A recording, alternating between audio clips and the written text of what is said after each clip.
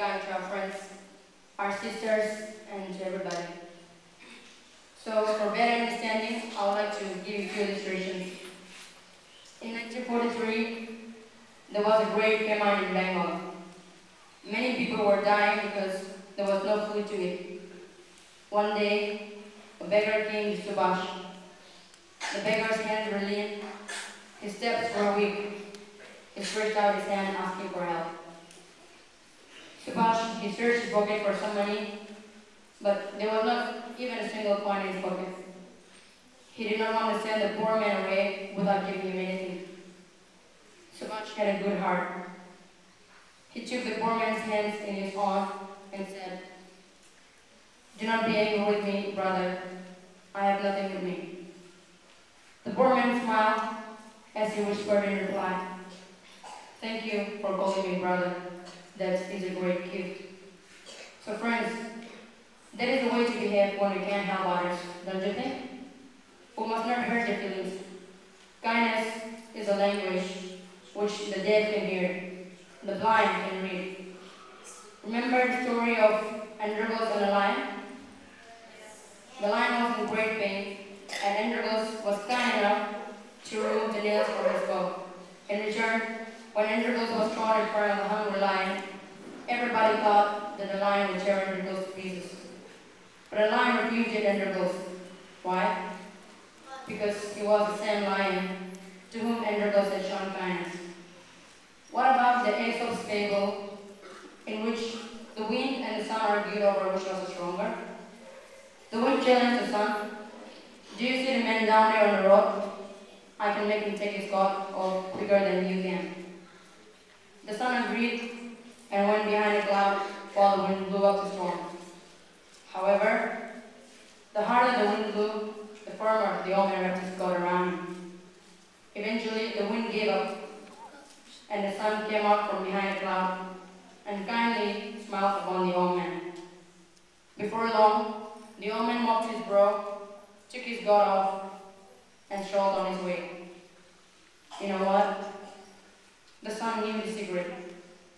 Word, friendliness, gentle touch are always, by far, greater than those which are harsh and forceful ones. Today, God wants to reach out His love through us, so that others should be able to meet God in us, in our actions, in our words. Let's think of that. After all, words have the power to hurt or heal other people. When we say good words to others, we will feel better about ourselves. And it will also help others feel better about themselves. Everybody needs to hear kind words, and that's exactly the kind of words they should hear from us. Today, God wants to reach out His love through us. And there are many people standing in the corner waiting to experience what it means to be loved and cared for. And if we show our kindness to others, it will help them feel better. Let us be the living expression of God's kindness in our face, in our smiles, and in our hearts. I believe every person has a heart, and if we can reach it, we can make a difference. So today, I want to encourage every one of you, and let's ask God to help us to be good, kind, and helpful to others.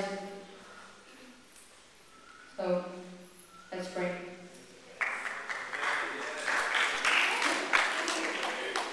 Lord Jesus, thank you for this beautiful day. Thank you that we could all come here together in your presence to listen to your word. We ask you to help us to be good, kind, and helpful to others, so that we may reflect your love in us.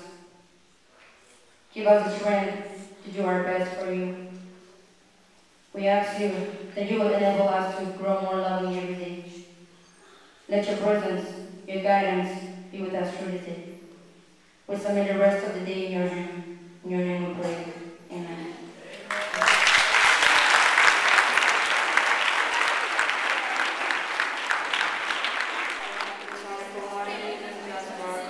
I thank you for everything you have done in my life, Lord. As